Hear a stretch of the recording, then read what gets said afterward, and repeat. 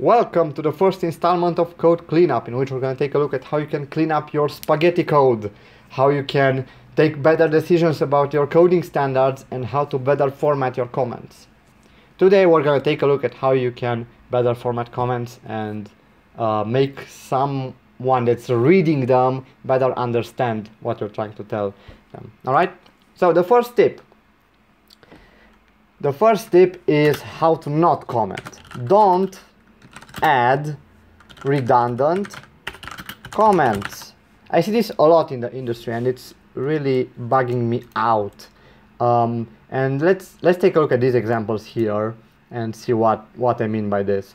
So here I have a function that's called change password. It takes in a user ID and a new password. Alright, simple enough. I only copied the signature, the body is irrelevant. So what's wrong with the comments in here? Well, let's see first. It says changes the password of a user. Okay, I think we can already deduct that through the signature, right? It changes the password and it takes in a user ID. It's pretty self-explanatory. So this line can go away. We can simply just delete that. Next, it says param. This is from Java, Java doc. And it says user ID is the user's ID. Well, what do you know? This is actually repeating itself, just a little bit of formatting, but it's the same thing. So you can actually delete this because, well, the significance of this field comes from its name. It doesn't matter what you tell the programmer here. He already knows this is the user ID. Okay, so you can also delete this line. Next up, it says new password, the new password for the user. Well, that's also self-explanatory. I'm pretty sure everybody would understand that if you pass in here a new password, it would be for the user passed in here. So this can go away. And the last line here says the return value is true if successfully executed. All right, fair enough, and false otherwise.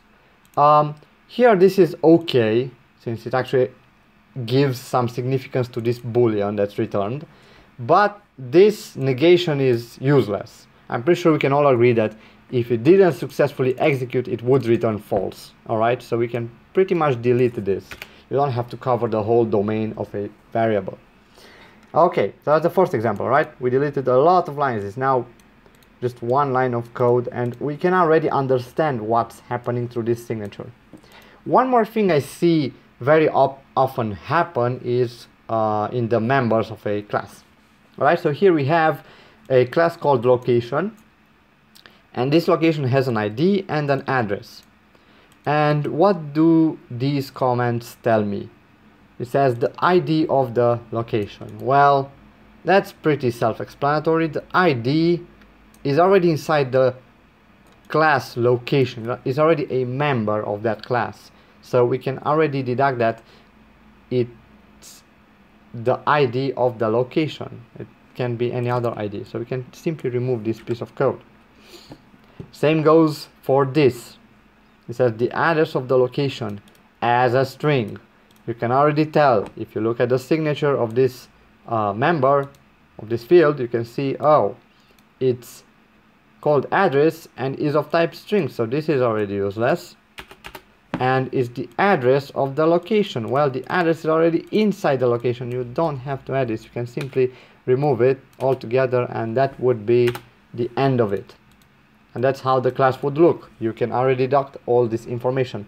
I'm not saying that you shouldn't add any comments here. You might want to, but those comments were pretty much useless in this example. Alright, let's take a look at the next tip. So tip number 2.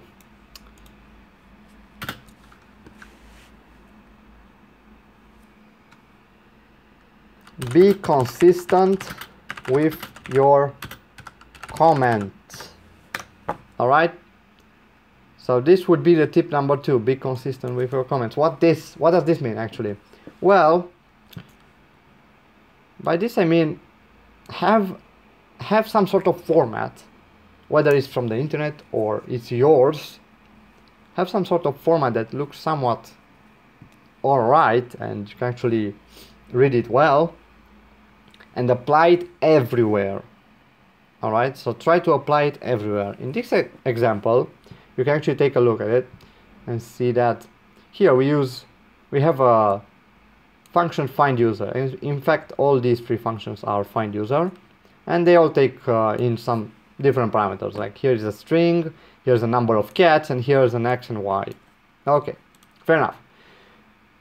The problem is with the way they are commented, right? We have here an @param str, the string we are searching for. That's fine. The comment itself is all right, and the first user found that has its username start with str. All right, that's fair enough. But then we come in here and say, oh, we no longer have these tags here, and say returns the first user that has the exact number of cats given. That's all. We didn't even have an @param or @return. Then the next one says, it starts off with gets the first user found that is closest to the coordinate system, coordinates given, and then it goes on and says @param x, and it starts in with the type of the parameter and then the search x position and y position. Alright, so all these three are different standards. They are alright, but try to use one of them because that can be confusing. You can look at here, if you want to find the return statement of this function, it would be pretty easy. You just go here @return, the first user found that has its username. If you go here, you'll have to actually take a look in here. No longer you have access to that tag. You no longer have that tag, and you have to really read it in a different way. All right, same goes for this thing.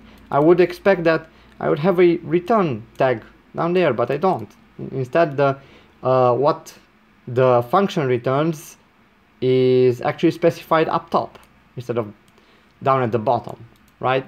So be consistent with your comments, and people will read through them much easier. Try to find a format and stick with it. Okay, next tip number 3. Tip number 3 says add meaningful comments. All right, so add meaningful comments for who? Well, for the person that's reading those comments and trying to use your code. Okay, so here we can take a look. We have a function save, and it says inserts a user into the database. All right, fair enough. Then it says user is of type user and the user's data. Okay, that's not really 100% okay, but sure enough it works. But now as a program, I'm gonna take a look at the return value. Well, that's an int. What does that int even mean? Well, I don't know. There's no comment to it, and I have to go ahead and take a look at the source code to find out that that int is actually the user's ID, or -1 if the user didn't get saved. Either way, if the person reading your code, reading your function signature, has to take a look at the code itself to figure out what's happening there and how to use it, then that's a problem. So make sure you also add in the return statement. For example, here would be something like @return. It says user's ID, or -1 if not saved, or something like that. Okay, next up in here, what's the issue with this? Well, almost the same thing. Here says returns a list with all users part of a certain group. We have a function getAll that takes in a group ID. Okay, but it says returns list of users. Okay, sure, and then you have the group ID, but doesn't specify that if the group ID, what if the group ID is something like -10 or a number that doesn't exist? What does happen actually? Do I get an empty list, or do I get null? Right, you don't know.